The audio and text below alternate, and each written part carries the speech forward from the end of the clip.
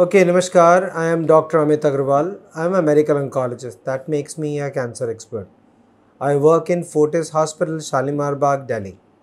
We're going to talk about breast cancer today. First thing that we will talk about is or are common symptoms of breast cancer. One symptom that one should never ignore is a lump. A lump in the breast can be cancer. Some of these lumps are not part of cancer. But if there is a lump, it is imperative that you seek an opinion from a physician, particularly a lump which has been there for a while. It may or may not have pain.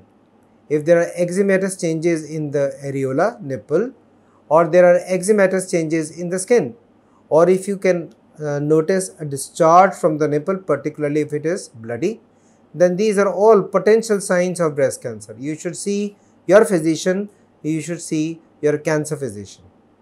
Another thing that I want to talk about is a genetic predisposition to this cancer.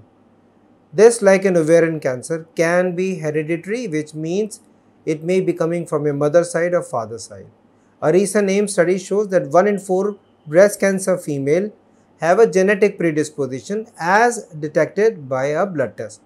If such is the case, you may have breast cancer and ovarian cancer in your family, or the males may have pancreatic or prostatic cancer. If such is the case, a simple blood test can detect and can save many lives.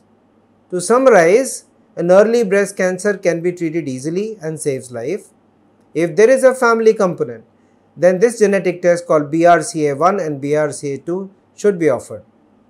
If you look after yourself, then most of such breast cancer cases can be either treated early and can be saved. Thank you.